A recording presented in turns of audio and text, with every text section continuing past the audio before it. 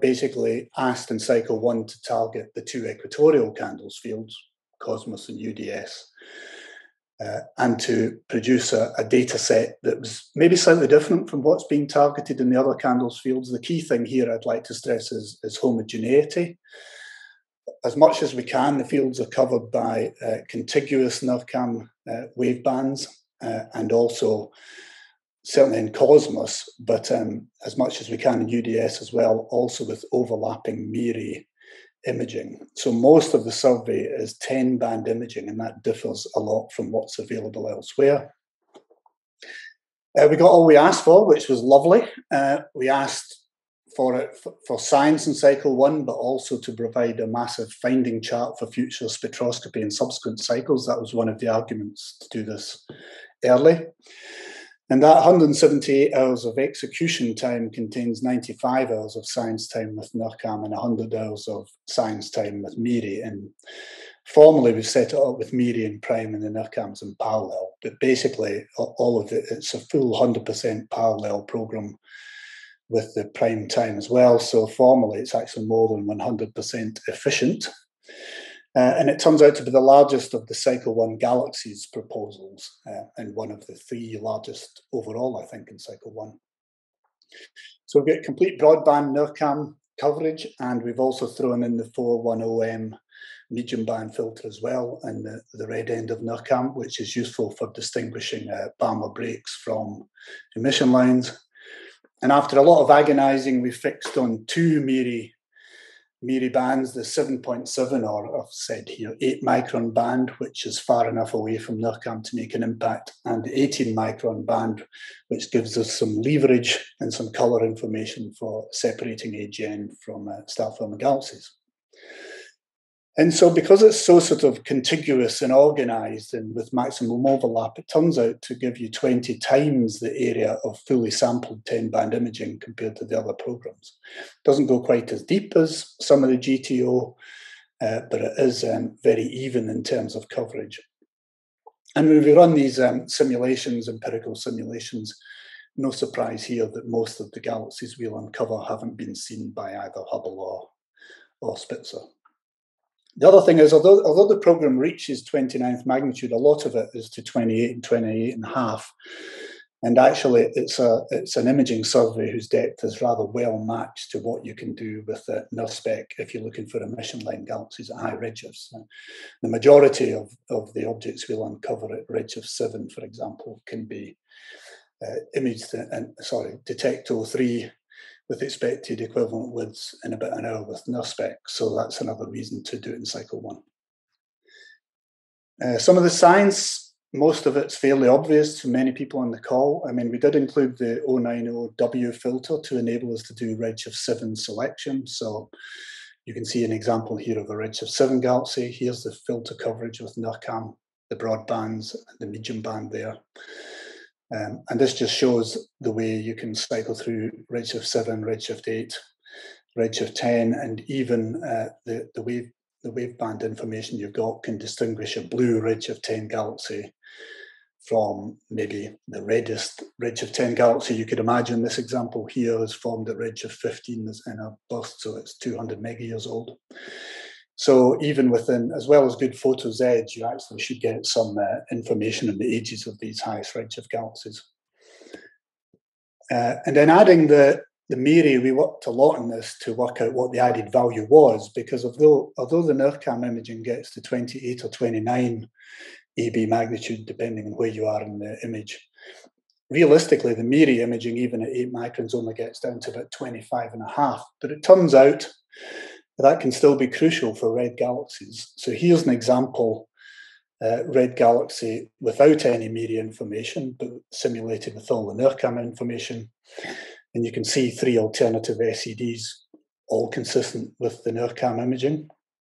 We were kind of surprised that you could actually fail to distinguish even a redshift 2 galaxy from a redshift 5 galaxy with all this deep NIRCam power.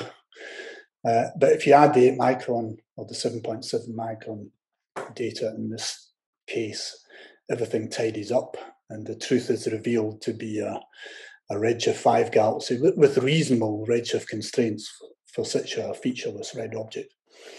So if you want to tidy up dusty galaxies at redshift 2 from more passive galaxies at redshift 5, it turns out that this MIRI imaging can be really important, and the fact it doesn't get quite as deep doesn't really matter for very red objects. You can see here the estimated error bar can still do the job.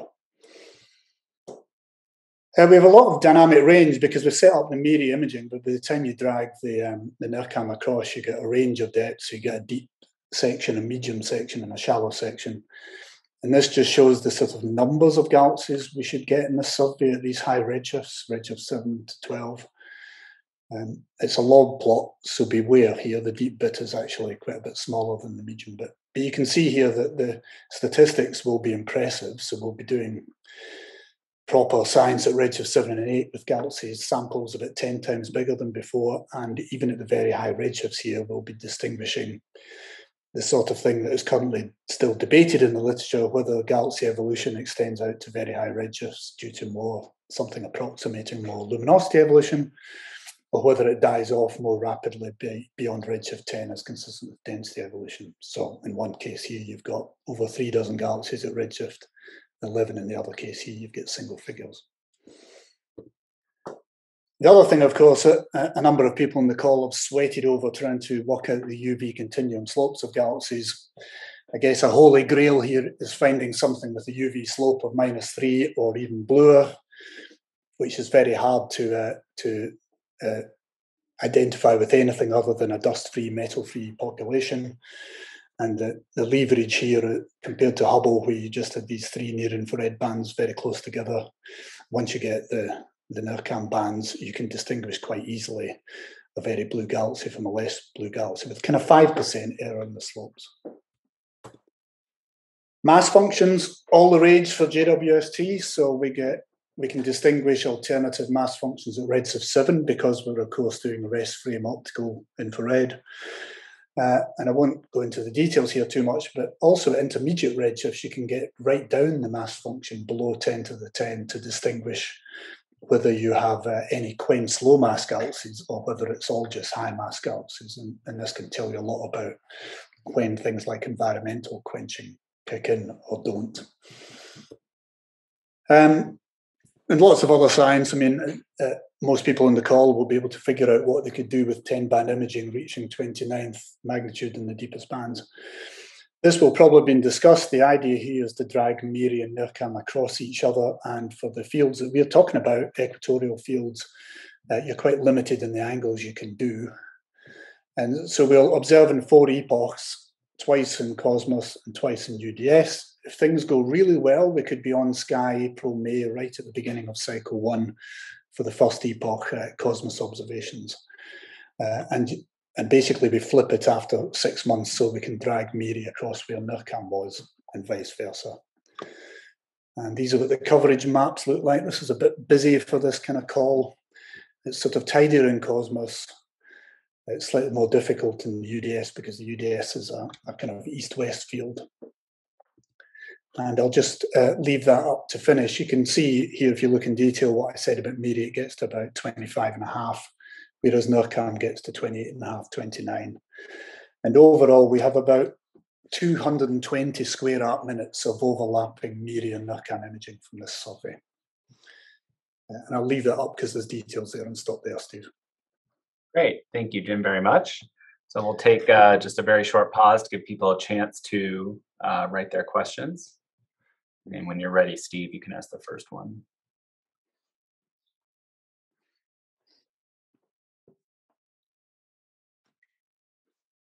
Yeah, we have one anonymous question, so I'll jump ahead and ask this one. I think this is a question for both Jim and Jehan and Caitlin. Where there is an overlap, I guess, for the COSMOS field, do you plan on incorporating each other's data into your public data releases?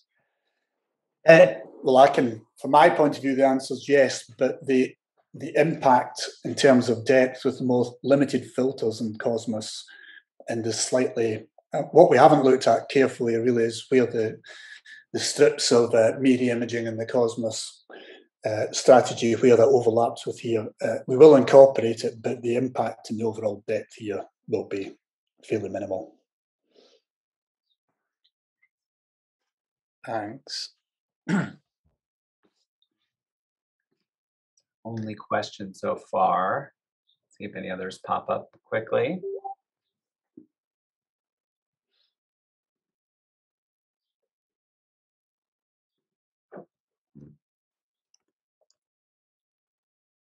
Guess I can ask a quick one, Jim. So you probably have a number of different observing windows because you have different epochs and multiple fields.